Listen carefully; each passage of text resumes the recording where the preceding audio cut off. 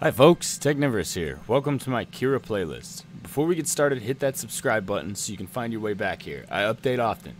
That said, as you may have noticed, Cura Settings can be very simple or very in-depth. So I took the time to make a video about each section in the custom settings menu, and I'm going to quickly go over the important settings each section contains and briefly explain them. Are you ready? Good, let's go. This is Cura Settings in 5 minutes or less. So let's talk about Cura special modes. There are quite a few cool things in here.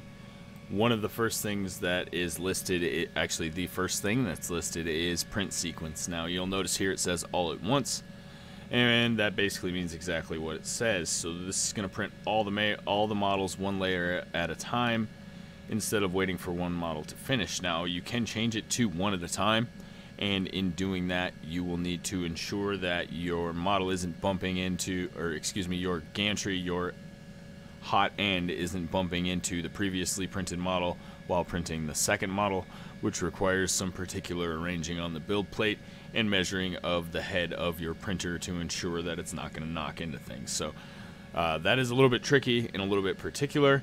It can be done, you just need to do it the proper way, and there's a video around here on my channel for that somewhere. So go ahead and type in print mode. I think it's one at a time. It might be single print sequence, I'm not sure.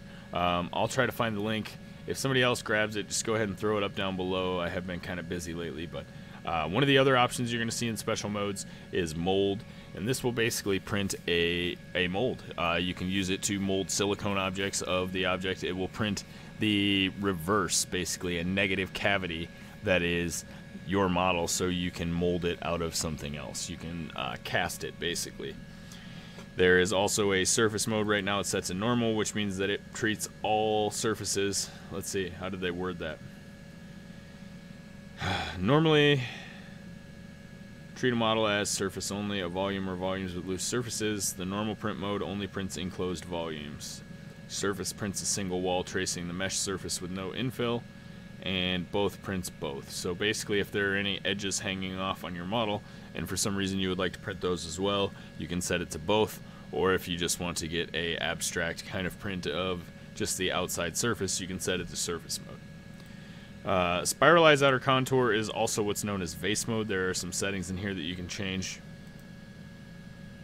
depending on what kind of vase you're looking to make, and I use this quite often. This is a setting that I have several videos on, and you can simply search spiralize or vase mode and you will find those videos pretty easily. And if you're playing around with special modes, this other one is something you can feel free to try out as well. It's as simple as turning it off if it doesn't work for you, but most printers use absolute extrusion. You can change it to do relative extrusion. Supposedly that's easier for calculating the G code, so it makes it a little bit faster to slice and things like that, but not really an advantage if your printer is not capable of using it. So that's one of those things where you're going to want to go ahead and give it a shot, and if you don't see an improvement, then maybe just turn it off and forget that it's there.